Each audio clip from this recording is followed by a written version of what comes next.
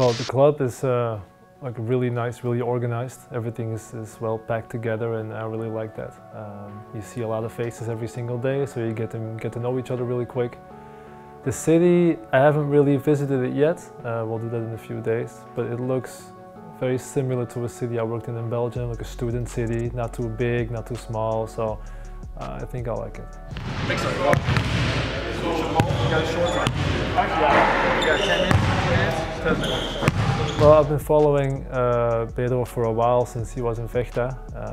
A lot of the things that I do as a coach, tactically, I stole from him. And when I visited him last year in Hamburg, it was clear that how he works and how he does things is just, everything is clear. There's a high level of attention from everybody. The standard is really high, and that really attracted me to not even hesitate my decision.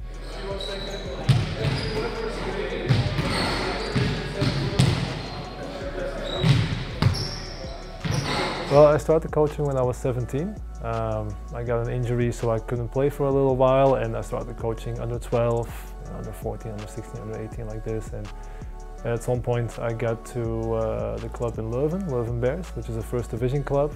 I worked there with the second team and some youth teams, but I was visiting the first team practices almost every day. And the next year I got the opportunity to be an assistant coach there, and it's just the investment of being around when it's not even necessary, and once you start working, accept maybe a little bit less money, but you take the experience with you, and you do that for a few years.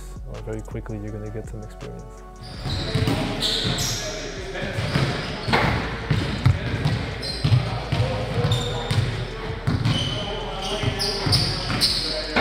Well, you get to have a really big impact on the people that you work together with, because you're working with people that are chasing their own dream, that are doing things that they are really good at. You get such a close relationship so quickly because everything is so intense, and in one season even, can give you a relationship that can last for a long time. Like I'm still talking to players from 5, 6, 7 years ago.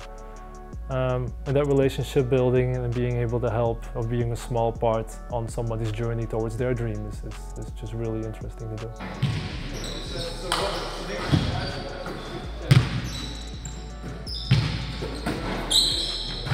First of all, the league is very organized. Like, it's a very clear product, so you know when you step into the BBL that everything will be structured, everything will be clear, well organized, and the level is, it's just good. It's very physical, but also tactical. You get coaches. I think this league is a league with the most different nationality of coaches, maybe in the world. I'm not 100% sure about that, but it should be very close.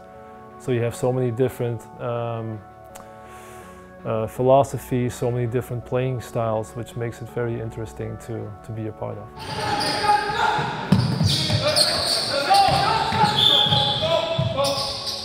Well, my responsibility with the team will be mostly on the defensive side, in combination with some player development, and besides that, a lot of scouting, a lot of analytics, these kind of things.